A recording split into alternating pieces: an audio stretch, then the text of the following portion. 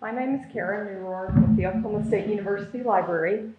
Today is Tuesday, November the 6th, 2007, and I'm at the home of John Cooper, interviewing John and some friends. The interview is being conducted as part of Remembering Wilma Elizabeth McDaniel, poet and Oklahoma Dust Bowl immigrant oral history project for the OSU Library. Thank you for joining us today, John. Thank you. I like the word Dust Bowl immigrant. That's an apt description. Well, thank you. Tell me a little bit about yourself. Are you from Oklahoma originally? I was born and raised in Oklahoma City. High school, junior high, the whole, living in the suburbs of outside of town. Came to Stillwater, Oklahoma in the fall of 1976 to go to Oklahoma State University. Through a series of events, got a degree. By mistake mostly, but achieved a degree in 1982. What else? Various odd jobs. I taught high school in Oklahoma City in the late 80s and early 90s at Capitol Hill High School. I quit that in the spring of 1993 to become a member of the Red Dirt Rangers full time. That's what I've done since then.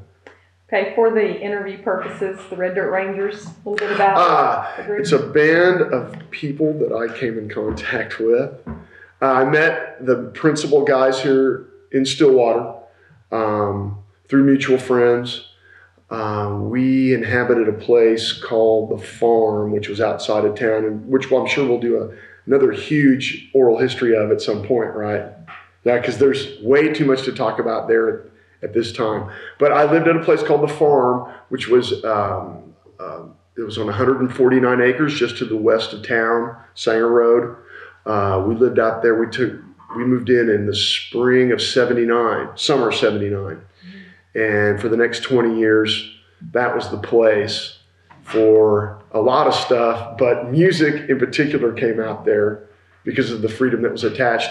And I met Bradley Piccolo and Bob Wiles, who we started the beginnings of the Red Dirt Rangers in the early 80s, actually. Didn't perform until later on, but I digress. We're talking about how did the band start? Mm-hmm. Okay.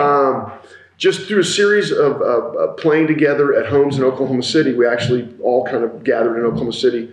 A few of us would get together after work and on weekends to play music. And that developed into Red Dirt Rangers, which began in the late 80s, early 90s, which has continued for the last 19 years. And the type of music? Red Dirt music, of course. Could you explain that? A little, yes. I call Red Dirt music really a conglomeration of all the musics that we heard. We didn't want to pick a particular style, so we play and listen to bluegrass, blues, rock and roll, swing, jazz. I mean, Tex-Mex, Cajun. The palette is large. We draw from a large palette. It gets lumped in with country music, but there are strong elements of country music, but we challenge people to listen to it and decide what they think it is. Okay. Well, thank you for a good background there. I guess.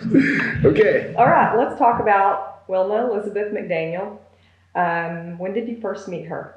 I can tell you the exact date. It was October 24th, 1998. We had taken the band from Oklahoma. We were going out to California to tour. And one of the first shows we played was an event called Dust Bowl Days in Weedpatch, California, which is a mile south of Bakersfield, and was an original migrant camp for Okies and displaced immigrants from this area, Kansas, Texas, Oklahoma, all through here, the Dust Bowl region. That's where they went to go out there to pick fruit, vegetables throughout I believe it's the San Fernando Valley. Is that correct? Central Valley. San Joaquin Valley, the Central Valley. So as part of the huge migration of those people, they had to have camps, and this was a place with in 1998. We were asked to come play. Of course, most of the people who originally had moved there were deceased, and it was their kids. None of the real adults were left. But we were contacted to play this event, and through Doris, remember Doris's name? I can't either. Doris contacted us, but we'd met our friend Roxanne Dunbar Ortiz before that through a film which we did a score for, which could be another thing to talk about. But we'd met Roxanne, and she said, "Oh, you got to come out." She got our name to the people out there, Doris in particular, and we were contacted to come play this event, which was really nice. It was really a cool place. As part of it, Wilma was going to speak and I guess read poetry. I don't remember exactly, but she was, I guess, contracted to come out and speak, or contacted, and she came as well. And so we hooked up with Roxanne, and she introduced us to Wilma, which was an interesting experience from the very first. She, it was just, or do you want me to go on about her from here? Okay. Keep talking. Wilma was very plain spoken and very just, I think she was in a wheelchair at the time, in and out, wasn't she? Walker, wheelchair. She had some aid to walk, but her manner was very oaky. Of course, that's easy to say, but it was very down to earth. And she acted like there was no real meeting. It was just kind of a picking up and going on from where she'd talked with guys like us all her life, I'm sure. But it was just interesting to talk to her. I met her first and was talking to her. We came her, she said, I had to go to the stage to start setting stuff up. And so she went with me, and she goes, "Well, I want to meet the rest of these dudes. I haven't been introduced to them yet." And so everybody introduced themselves, and it was just a very easy meeting. She seemed very comfortable and at home with us, and we did with her as well.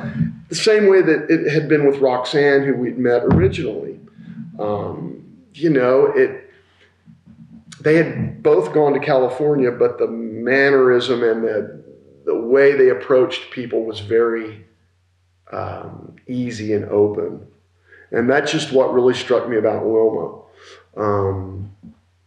Just her openness and her just ease of being around people, especially people she knew as from Oklahoma or from this part of the country. There was just a natural affinity that, that she put out for those people, because we were her people. Her people were here and in California, and she was kind of a mother matriarch figure to a lot of them, including us and anybody else that, came in contact with her. So the initial meeting was very easy and very simple. Mm-hmm. So what was the festival multiple days then? It was actually one day. We were only there one day, mm-hmm. and we were set up on the back of a flatbed trailer. We played for a while, and it was funny to look out into a sea of faces that looked familiar. It just was. We knew those people, and they knew us, and they came up saying, "Oh, do you know so-and-so that lives in Watonga?" It's like, well, no, not really. Thanks for asking. Everybody knew somebody, and it turned out, I know Brad we found people that knew people that we knew pretty quick. It didn't take long in that crowd. "Oh yeah, my people are from Medford, and this and that, or whatever." So it was easy to relate with the folks. We played for a while, and Wilma got up to speak, I guess, just to kind of talk a little bit. I can't remember if she read that day or... She read a poem. Yeah, I didn't remember exactly. But, and I'm sure Brad relayed this story about, she asked if we knew Karina, and we said, no, we don't really know it. But she goes, "Oh, that's my favorite song." And who was that by originally? Bob Wills is who I heard it by originally. It's probably 100 years old. Yeah, it's probably an old blues tune. But she asked if we knew it. We said, no, we don't. But, it's a great song and this and that. And so she got up to speak and read her poem and introduced us again and said, "And now the boys are going to do one of my favorite numbers, Karina, Karina." And so we all looked at each other just going, "Oh, boy, here we go," So we launched into it because we knew the tune. We just didn't know all the words. And Brad knew some of the words. started in, and our friend and bandmate at the time, Benny Craig, came in and knew the rest of it. So we kind of pulled it off. And it went real well, but that was just Wilma wanted Karina, and she was going to have it, and she got it. So that was it. Did you look at her while you were singing? She was just kind of there to the side, tapping her foot and enjoying herself. She acted like it was no big deal, like we should know Karina because we're from Oklahoma, and that's the way it is. She was right. We did know it. We just didn't know we knew it. Do you remember if she was mouthing the words along with it? I don't. I was, we were kind of so petrified as having to pull off a song we never played that we didn't really, I wasn't watching her much. But everybody seemed to enjoy it. And I know she got a kick out of it. And I guess we spent a few more hours with her that day. And, I'm sure she tired pretty quickly. And so they took her on home. But out of that one meeting, I know I kept in contact, and Brad and his wife Lisa did as well, for the next 10 years, just from meeting her that one time. And Roxanne was always, we would run into her and had contact with her as well, who had contact with Wilma. But I got to a point where I would, at time, I was living out here by myself. Brad was recently married, and I was kind of getting into a trailer. And I live out here in the middle of nowhere. Lone Chimney, Oklahoma. You can't find it on any map, folks. Don't look. So I would just call. I had her number, and I just would call her occasionally. And she would love the descriptions of the land because she loved it back here. She always remembered it. It was her. This was the old home country for her. So her and I had a phone thing where I would call her every few weeks. And then she began writing letters. I've got some of which I have several and treasure them. And I know Brad and his wife were sending pictures, and we were sending CDs, and she was, we just had communication through the mail and through telephone. I'd really like talking to Wilma on the phone, just to hear her voice and to hear, her remembrances of being back here. She had real vivid and very clear memories of her time in Oklahoma. This was her treasured youth, and just would talk about a lot of the stuff back here, her Cherokee cousins and the men she knew and the women she knew, and growing up in this part of the state. And just, it was, I think she enjoyed talking to me because all that would come flooding back for her. It helped her remember by describing it to me. And I really enjoyed that because I was getting some vivid stuff. Well, tell me what you can remember about her family. Did she spend most of her early years in and around Stroud? I don't really know Wilma's history that great. What I do know is that at the age of, I believe it was 17, is when she was uprooted. Was it not 17? I think it was 17. Because she said she was, I'm almost positive she told me she was 17 when they just uprooted and took everybody, and they all went west. And how did she feel about that? Oh, she was very sad by it. She felt like she was being ripped out of, this is all she'd ever known, and didn't want to go. I think a lot of them probably didn't, but her family was going and knew that she had to. And I think the fact she left at that age was very crucial for her. 17 is a very developmental, there's a lot going on at the age of 17. Your world is kind of changing. You're being thrust into adulthood. There's just a lot of change in people at that age. And here she is being uprooted and moved 1,500 miles west. So I think it was a profound time for her. It really seared into her memory. Mm-hmm. And Wilma, as we all know, has and had a very vivid memory and vivid imagination. Her writing showed that a lot. So I think it was a big, big deal for her, having to leave people that she knew she'd never see again. And in talking with other women that I know lived through that same era, my grandmother in particular, she said the same thing. She lost friends that she never heard or saw from again. They just vanished. They went west. And I think that was traumatic for people here and that left, both. A profound effect on them and the state, both states, and made an interconnectedness between here and California and up the West Coast as well, Oregon into Washington.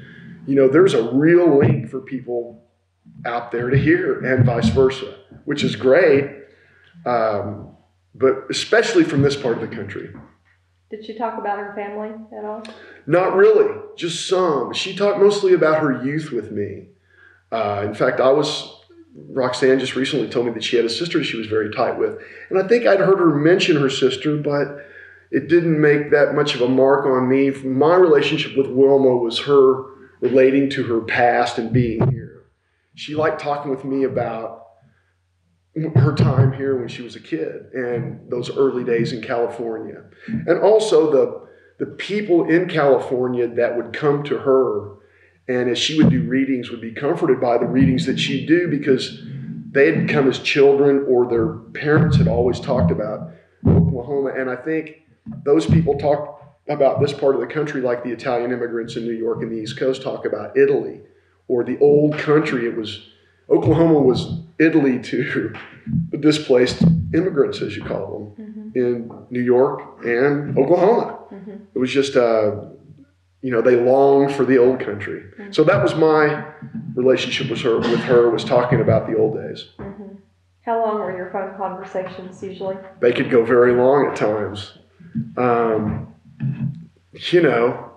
she'd get on a roll, I'd let her go, and I could roll back, with some of what I had, but I just mostly like listening to her.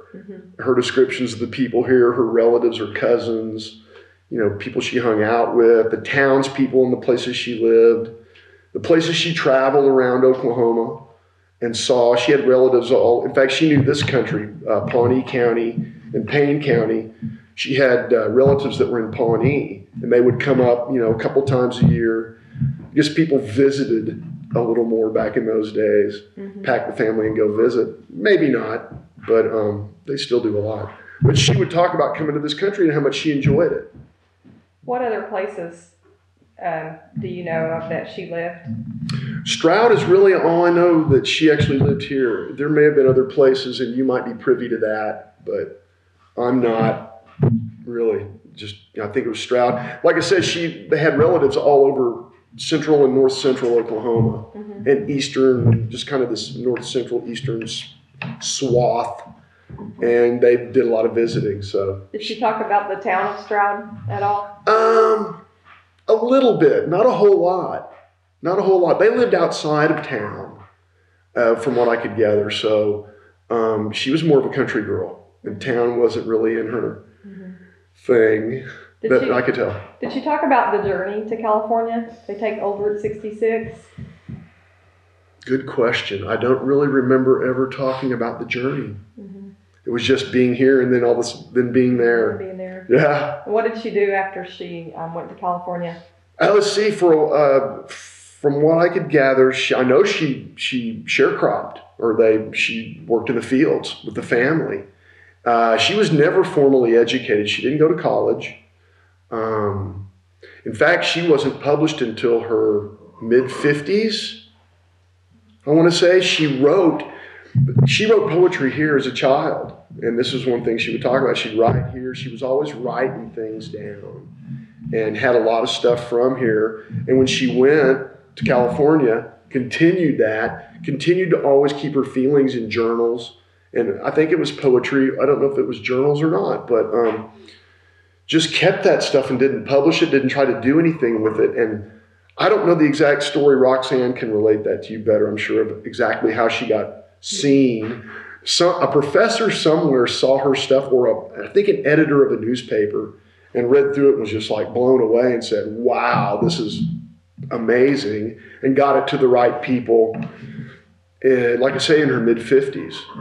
So, which is really a good time for poets to flourish anyway.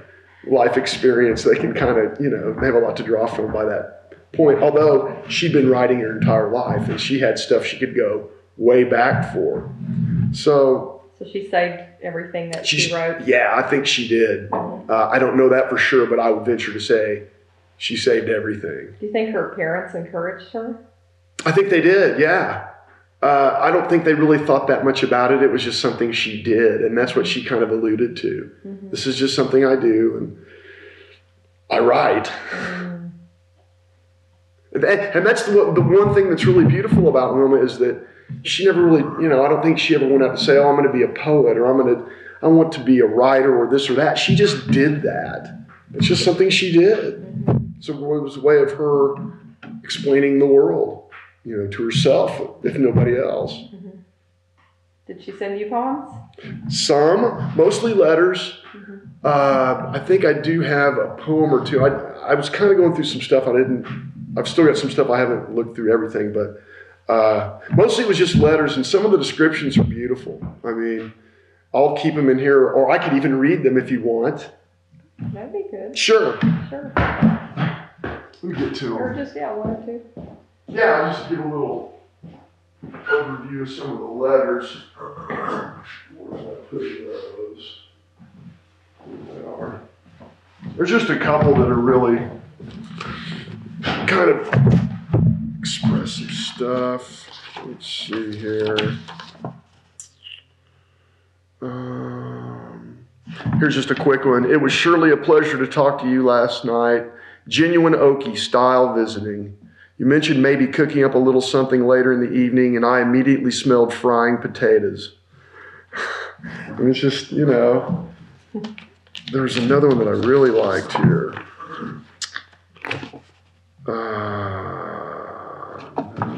Let's see.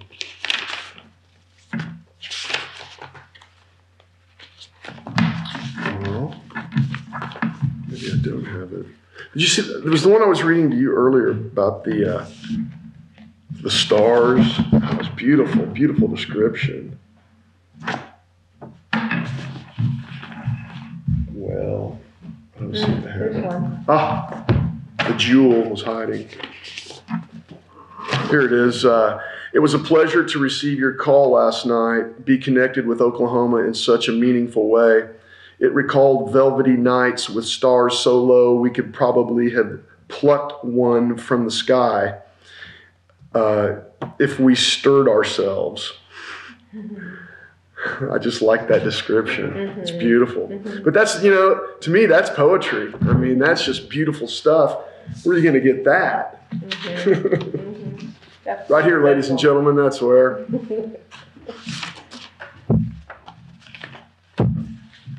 But yeah, the correspondence was fun, and I really enjoy the letters, and now especially more than ever, because I can just tune right back in. Do you think she preferred talking on the phone or writing? I think she liked both. With me it was both, and I enjoyed doing both. Having both with her. I sent her a few letters, not near as many as she sent me, because she just liked to write. But I think both. She liked the conversation. And that's, it's a beautiful part, and that's the funny thing with her is, as Roxanne will relate, she had relationships with people for years in which she only met once for a short time, in some cases never at all, just correspondence and learning about each other through poetry and writing, and that's how you really know someone. There's a lot, you bare your soul when you write, so you can know when someone as intimately through their writing and never having have met them as knowing them and being around them all their lives, I think.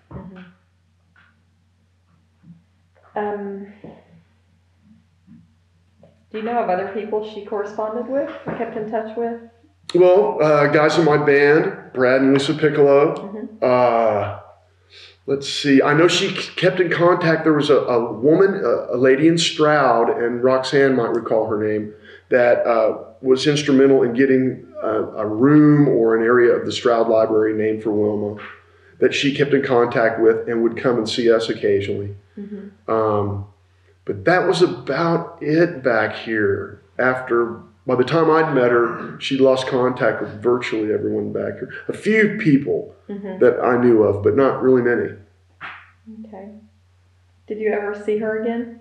Never saw her again. One time. 3-4 hours. That's it. But didn't have to. I saw her once. Knew what she looked like. Do you have any, did she send poetry to you? I'll have to look. I think there is some poetry. It's been a while since I've been through those letters. It's been 10 years, 8 years. But I love some of her poetry. Do you have favorites? I do have favorites. I do want to talk a little bit about this book, though. This was one that she wrote a lot of poetry books, and she would send them to me. And she'd send them, Will, Brad, and Lisa would get them too, and we'd all get them. And, this one, it's called Getting Love Down Right. And I was looking through it and reading the poetry and really enjoying it, and kind of tossed it on my coffee table. And I looked on the back, and there I was kissing her hand. And what is a very strange moment. I think it's when we first met, and then she has this Courtly Young Men poem that goes with it. That was kind of a mind blower. Do you remember that incident or who took the picture? No, I have no idea. I mean, I didn't even remember this, really. Mm-hmm. I mean, it just happened. It was one of those, it looked, even though it might look staged, it's not. That just happened. I mean, I had no idea anybody was shooting a picture. Mm-hmm. And she's got a big smile on her face and a big hat. But yeah, that was back in 98. But yeah, I do have a favorite poem, and I would like to read it. I just like this. It was one, I think the one that first struck me, and it's called Pursued. They hang around my life like a mantle, but why should these names follow me from a place where I was wrenched so long ago? I cannot say, and will never know, why they whisper their Oklahoma names in my ear. Blue Jacket, Atoka, Watonga, Boggy Depot, Shoto, Poto, Rush Springs, Shamrock. And when there is a moment's silence, I hear Kellyville, Tishomingo, Pretty Water, Paul's Valley. I just like that, man. She's right. The names are beautiful and real descriptive. And that's the first poem of hers that really struck me and just went, wow, man, that is really cool. I think the word wrenched is pretty pivotal. Exactly. Absolutely. A place where I was wrenched so long ago. I mean, that says a lot, doesn't it? She didn't like leaving. Mm-hmm. Yeah. Beautiful stuff.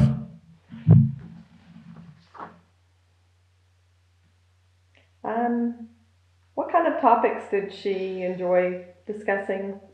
Oklahoma, of course, but can you be a little more specific? Well, like I said, one thing that we had a band member, Benny Craig, who was he was I think half Cherokee, half-blood Cherokee, and Wilma was also Cherokee.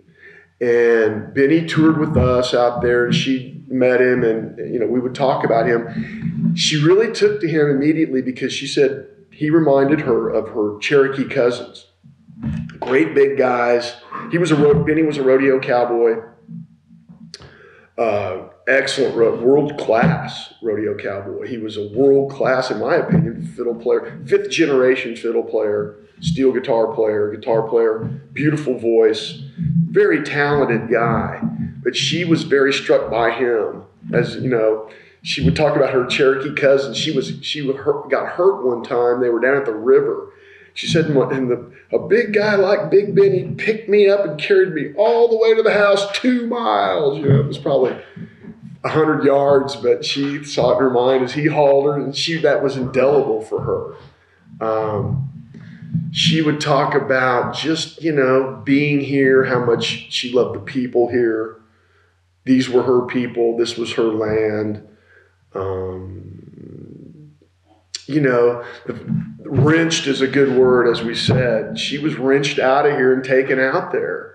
But she also loved the displaced people from here out there as much as she did the place here. I mean, she just adopted it as her new homeland. Mm-hmm. And the people that were out there from here were her people, just like they were here. Mm-hmm. There was no difference. She really bridged a gap because she was one of the last people, I think, left that actually remembered the journey. She was 17, and so she's going to have a really good memory by then. Mm-hmm. Most of those people were too young. Most of the people that are left now alive today were either too young to remember it, or,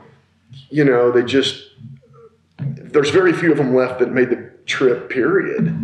Those numbers are diminishing. But she really remembered it, and it was just so indelible with her, the living here and living there, and knowing people in both places. I just think that left a huge imprint for her. And we're lucky to have her writing and her vision of it because she's one of the last that we can turn to for what was it like. Mm-hmm. You know, well, she can tell you Mm-hmm. through her poetry. Mm-hmm. Do you think she's known in Oklahoma like she is in California? I don't think so. And that's what we're out to change now, Karen, isn't it? Yes, it is. We're going to change that because Wilma deserves to be heard here. She writes about you, Oklahoma, because she loves you. And she writes about a part of our history that is very important, a huge part of it really defines us in a lot of ways. The migration to California, to the West Coast, to me it does. And for my grandparents' generation, not so much my parents, or not exactly for mine, but for just being from Oklahoma and Okie, you know, which my grandmother always found as a horribly derogative term. She didn't like it being used. And, don't say that. And I wear it on my sleeve because I'm proud to be from here. Our people have endured a lot, have been through a lot, and, we're everywhere. How do you think she viewed the term? I think she viewed it like I did, as like a badge of honor. Wilma did. Mm-hmm. Yeah, I absolutely think so. That all those people came to, because, they're going to call us Okies. Well, by God, we are Okies, so here we are. Mm-hmm. What do you think now? Was she outspoken about different topics in particular? Oh, she was very left. I don't think she wasn't real political, but I think her politics would have been called, what would it have been called?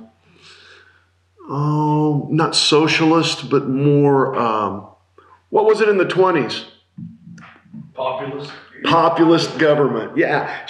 I would call her a Will Rogers populist. Someone who believed in the working man and him being able to make a living in this country and have a right to say, a right to have a say in how he's governed and how different things go. That's a Will Rogers populist to me. And I think she's directly from that school. And she never professed politics to me other than she absolutely abhorred the current war in Iraq when we were going in years ago, when we could all see it. But yeah, I think it was very populist with her. Will Rogers was her man. Was he? I think so. Yeah. She did talk about him. Mm-hmm. And of course, Wilma always identified herself with the musicians. She loved Merle Haggard. She loved Buck Owens. She loved the Bakersfield guys. That's where she was from. When she landed there, they were there. Mm-hmm. She loved Bob Wills. Bob Wills would come to California. Buck Owens read one of her poems one night at his club, the Crystal Palace in Bakersfield, with her in attendance, and that was a big deal for her. I mean, a really big deal for her. Mm-hmm. She talked about it for weeks, and she should have. It was a proud moment. So she told you that story? Oh, yes. So she liked being associated with the musicians and the art from here, which she considered from here. Buck Owens was from Texas, of course. Merle, he's the Okie from Muskogee, born in California, but as he says, procreated in Oklahoma. So I think she had a strong identification with those guys. Mm-hmm. I don't know why I rambled on that, but I thought I would. What did she look like, her appearance? Gosh, I only saw her once really in person. Mm-hmm. The pictures, I think, Was she a tall woman? No, she was pretty lanky. How tall was Wilma? 5'6", 5'7"? She was pretty lanky. Mm-hmm. When I think of her appearance, it's more for me of I don't want to say aura, but I mean, since I didn't see her, but I had that contact with her for so many years, the physical appearance didn't really matter to me. I mean, I didn't even really think about her in those terms. She was just kind of a matriarchal love out there on the West Coast. Mm-hmm. I mean, I didn't really think of her in physical appearance terms. Mm-hmm. What kinds of things made her laugh? What made her laugh? What amused her? Oh, Did she laugh a lot when you talked to her? She did, and I'm trying to think of what she laughed at. A lot about her, laugh at herself a lot. Because she was getting up in years and starting to, physically break down. And so she would laugh at herself a lot. Oh, John, this happened, and I couldn't believe it. And this and that. The folly of man. I think she laughed at just us as people a lot. And woman. She just, I don't know. I think that's not, she would laugh a lot, and I don't really remember what about a lot of times. But yeah, I think herself and just the folly of the human condition, Do you know if she saw movies or watched TV or listened to the radio? I don't know what her media exposure was really. I know she liked to read stuff about herself. Although she would play shy, she loved the adoration. Oh, did she? Oh yeah, very much so. She wanted to be fawned over, and she wouldn't say it. She wouldn't come right out and say it, but she really did want that, and she deserved that. She should have, with what she did. I'm glad she got a measure of that. I really am. But yeah, she wanted it. She liked the spotlight. I mean, there's a picture in here of her with Buck, I think, singing to her or reading her poem possibly. She's like just eating it up, man. And that's good. It's a good picture. Yeah. So she sent you this. Yeah. Oh. Yeah. That'll be in the archives. Okay. Maybe. Copy of it, maybe? Yeah. Work something out. Okay. Okay, well, I hate to get to this point, but how did you learn of her passing? That hasn't been that long ago. It hasn't. Roxanne actually emailed me, and that's how I first heard about it. And then it was kind of surprising. I started getting a few more emails from some people. A local writer here, a friend of ours, John Woolley, was contacted by, he has a radio show that he does in Tulsa called Swing on This, Western Swing, and some people had emailed him, do you know Wilma McDaniel? And I started getting some stuff started showing up in the newspapers here locally. The Oklahoma City paper had an article, the Tulsa paper had an article. I don't know if Stillwater did or not, I don't remember, but and I started getting correspondence. There was a woman in California, and I don't recall her name right now, but she actually acted as anything that came out on Wilma, she would email out to a list of friends and I was on that list. So some obituaries that started coming, we were asked to send in emails. I sent in a little email just about of our thoughts to be read at her, I guess at memorial. They went to an Italian restaurant she liked somewhere and ate pasta, or pizza or something, drank beer and talked about Wilma. So that's how I found out. And it was sad. I know she had to have some pretty permanent care at the end, as, many people. So she had good days and bad. And I didn't talk with her as much at the very end. I did talk with a friend. I can't remember the last time I talked to her, but a friend was there pretty much all the time at her home and was saying they're going to have to move her to a facility.